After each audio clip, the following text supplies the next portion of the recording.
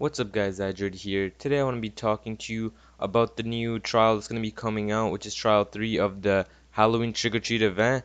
So I've seen a little trend that Digital Legends like to keep all the awards the same for the next trial, like these Halloween grenade ones, but they changed two of them. So I want to talk to you about those two. So basically these first couple ones are just cash and some gadgets. It's nothing different.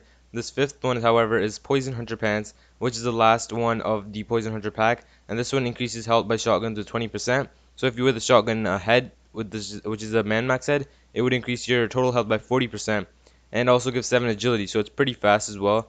Same stats as man max if you think about it in the agility and the passive way.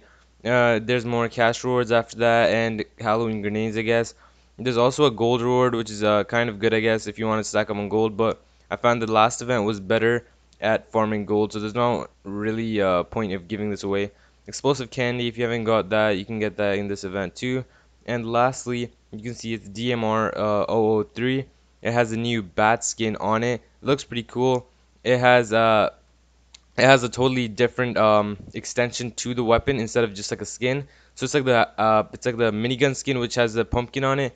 So I think this is a really cool skin to have because it's actually like a totally different one than just an ordinary skin of the weapon.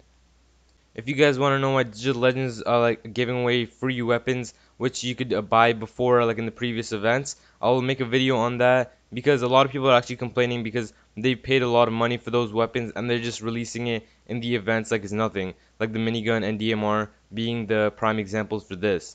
That's all for today, guys. I know it's been a relatively short video, but I just want to get this out of the way because a lot of people wanted to see the leaked weapons of and leaked prizes of this trial. Thanks for watching. I out.